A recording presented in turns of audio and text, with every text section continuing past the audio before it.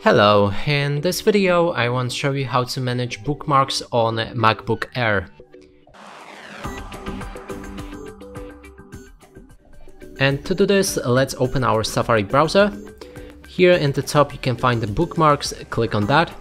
Now you can see all of your bookmarks right here. There's favorites and groups and etc. But if you want to edit it, then again click on the bookmarks, there's edit right here. So you can now remove any favorites, like I don't want a Facebook right here. So let's click this.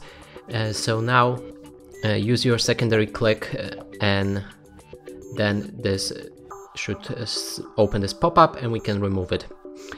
If you're not sure how to use the secondary click, open your system settings and scroll down to the trackpad, and here we have a secondary click, which is click in the bottom right corner. You might have something different, so be sure to check it out.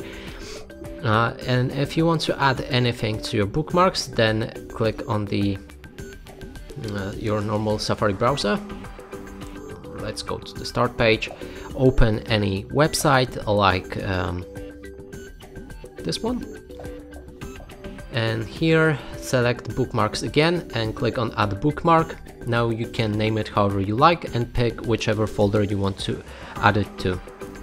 Let's add it to the favorites. And now only thing, last option actually, is to add the bookmarks folder. And here it created one already, so we can click on that or use our secondary click again to rename this bookmark folder. And that's it for this video. Hope you like it. Please consider subscribing to our channel, leave a like and a comment below.